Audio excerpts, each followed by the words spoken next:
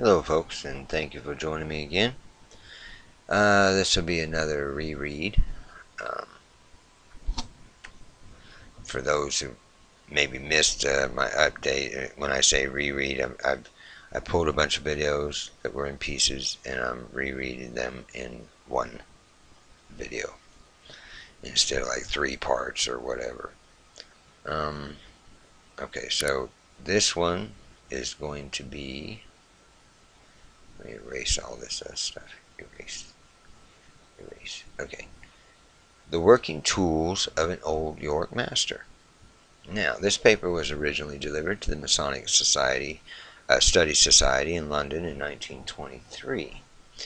It is by worshipful brother W.L. Wilmshurst, and in certain lodges in Yorkshire and elsewhere where the impressive Old York working still lingers, 3 other working tools are known besides those allotted to the 3 degrees. They formerly belonged to the new obsolete past master's degree or degree of installed master, and were presented and explained to a new master of a lodge on his installation, brethren below that rank remaining ignorant of them. After the union of the 2 rival Grand Lodges in 1813, the constitutions provided that only the 3 degrees of apprentice, fellowcraft, and master mason, plus the Royal Arch, were to be recognized. The degree of installed master was therefore unfortunately dropped, and the enthronement of a master of a lodge now takes place in the 3rd degree, though in the presence of a board of past masters only. The working of such board being emasculated remains of the old degree of installed master.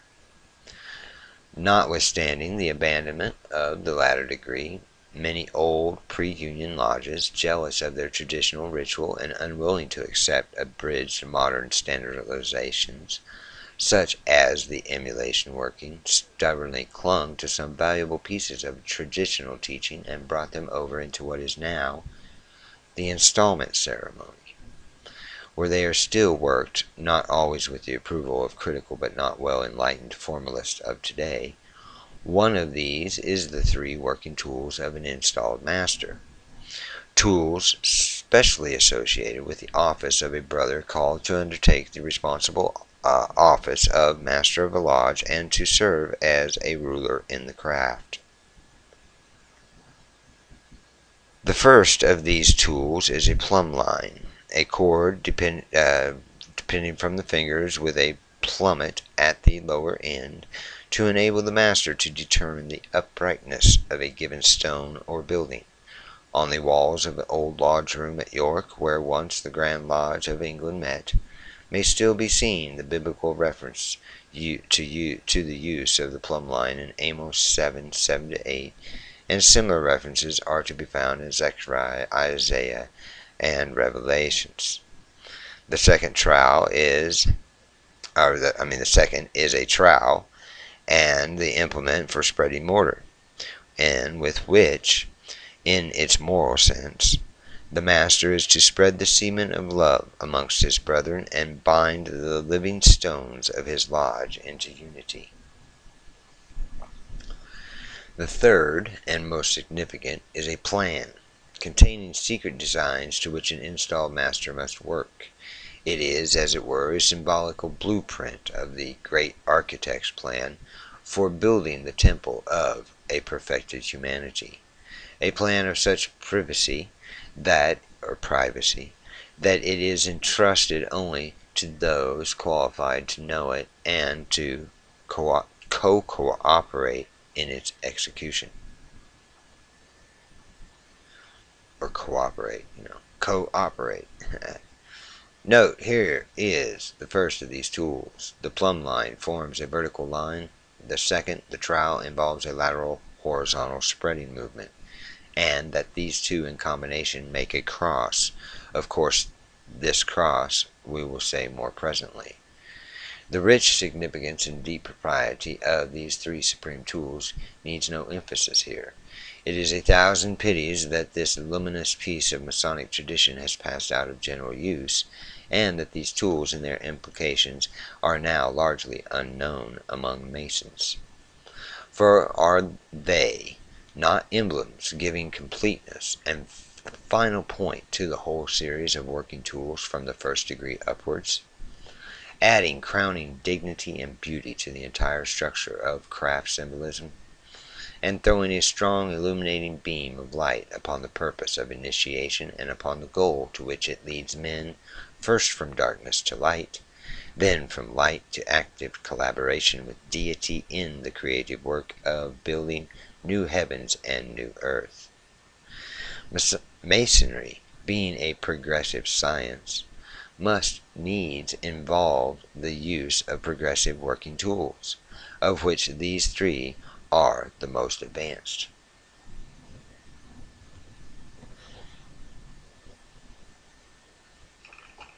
Notice the progressiveness. There is another reason for regretting their disuse. Were they known and their significance taught and appreciated, the knowledge would go far to counteract the utterly false and unworthy notion that installation on the throne of wisdom is a personal compliment to the new master, or that the efficient officer is good at ritual. Oh, whoops. Yeah. Oh, no, I skipped a line, sorry. Or that the office is due to him by virtue of seniority or routine or popularity there, or because he has been an efficient officer or is good at ritual. The prospective occupant of the chair would learn, on the contrary, that he is placed in it not for his own or his lodge's glory, or to make a great feast for himself and his friends, but to advance the glory of God and the cosmic work of building the world into the divine image. For to consider, by being entrusted with the plumb line, he is impliedly delegated to be the skilled tester and rectifier of the souls of those committed to his charge. How shall he be qualified to use it if he himself cannot pass the test of that tool, or be unconscious of his own soul ending as a silver cord from the fingers of the Almighty and in direct communion with him? As to the trowel, how shall he be able to use it or hope to spread the cement of love amongst his brethren unless his own soul has become a burning center of love whose radiance suddenly wields them into unity, knitting their separated persons into an inseparable group soul and making them to be one mind in a house? Hive mind.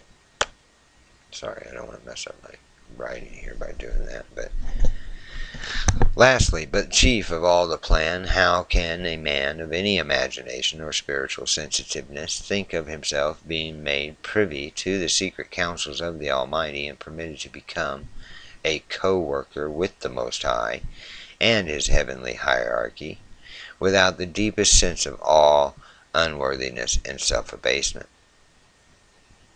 But apart from this general sense, the tools signify much besides. Tools not merely express abstract ideas, they are implements in which some practical work must be done. How then does an installed master use these tools? What sort of work does he perform with them?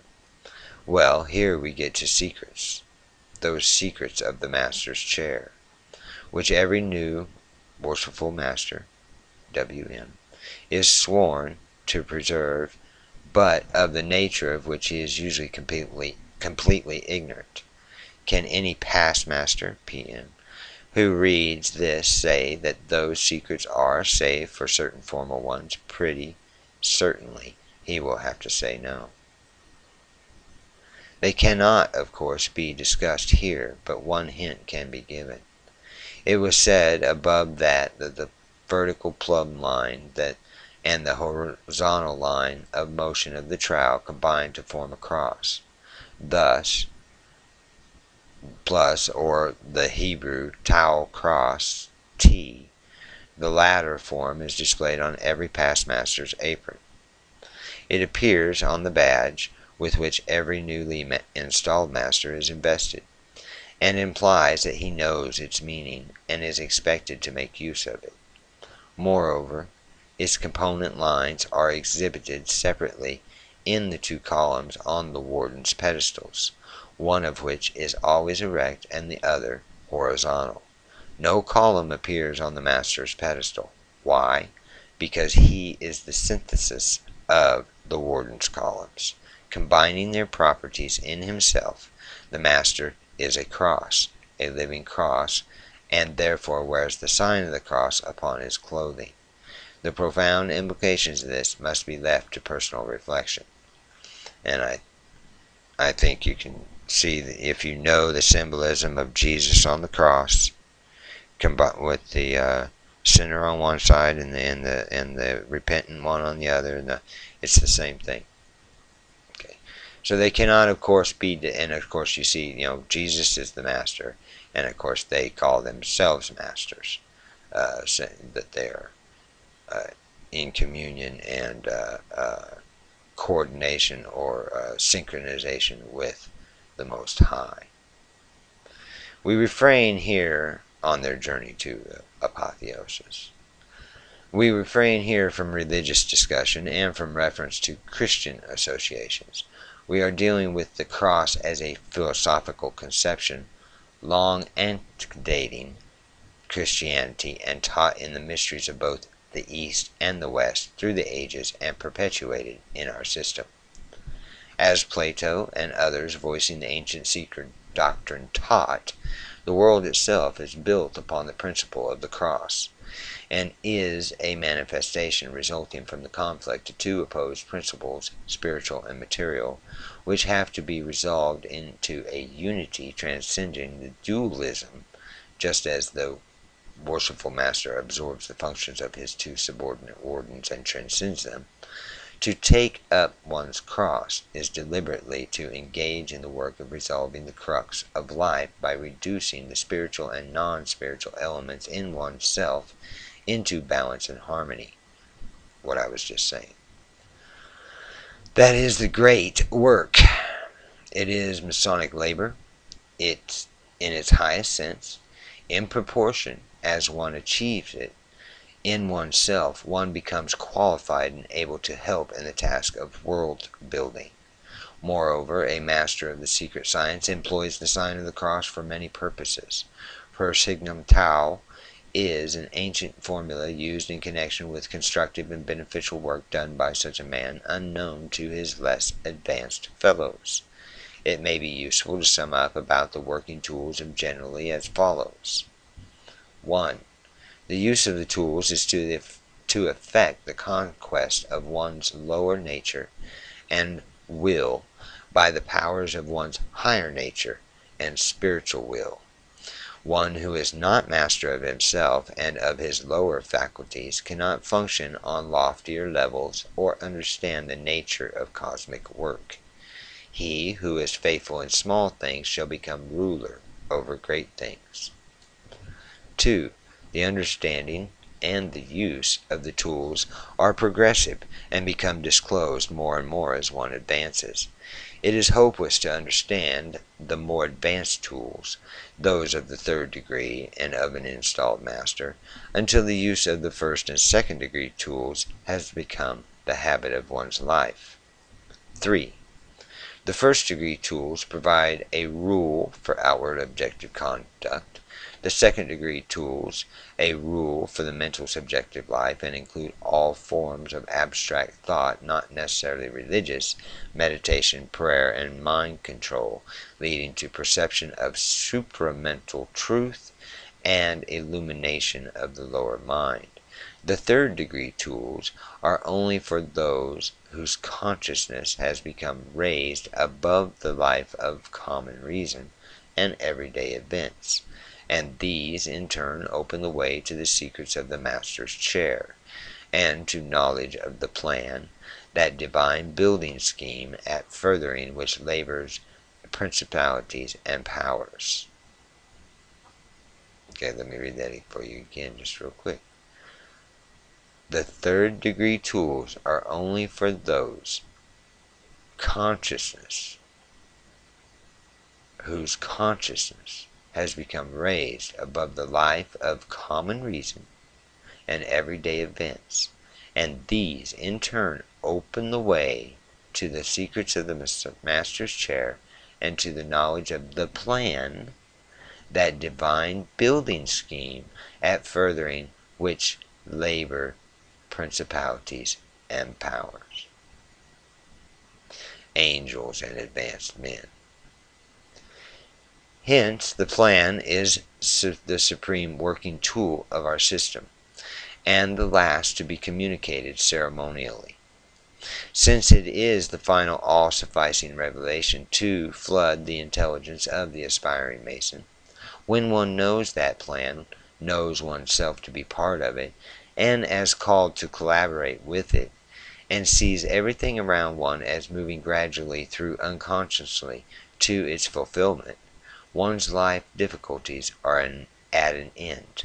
The rest is easy, for vast as still remains the unfinished work, that work is frictionless and joyous because it is identified and in harmony with the almighty will that steers the universe to its consummation. Let me finish with a story illustrative of the use of the tools. A man seen loitering and apparently idle in a lonely district was asked what he was doing there. He replied that he was building a temple at a city many leagues away. "Do you think it necessary," he said, "for me to be there in person and working physically? Others are doing that who know nothing of me, but who are unconsciously influenced by the directive control of my thought and will." That man was a Master Mason. Now, it will be real and useful Masonic exercise to think out clearly in detail how that man made use of the third-degree working tools, and to realize that the great architect has built and sustains the universe upon the same principle and by like methods. You are unlikely to reach a solution all at once, but careful, persistent thought upon such a subject opens out the mind and enables the inward teacher to reveal things one has hitherto thought impossible and inconceivable. Treat the story as fanciful and incredible if you will, but reflect that a few years ago any form of telekinesis, action at a distance, was so deemed, yet today telegraphy, telephony, wireless, and telepathy are commonplace facts. Wireless. Remember the date. 1923. Did you know that they had a term? They were using the terms wireless in 1923, folks. Now, if by his merely natural will and surface wits man has produced these mechanical marvels, what greater miracles must be possible to him when the higher creative potencies or potentialities dormant in his soul are awakened and he becomes able to wield his spiritual will and faculties to manipulate cosmic energy and to mold it into building new heavens and new earth and a new social order.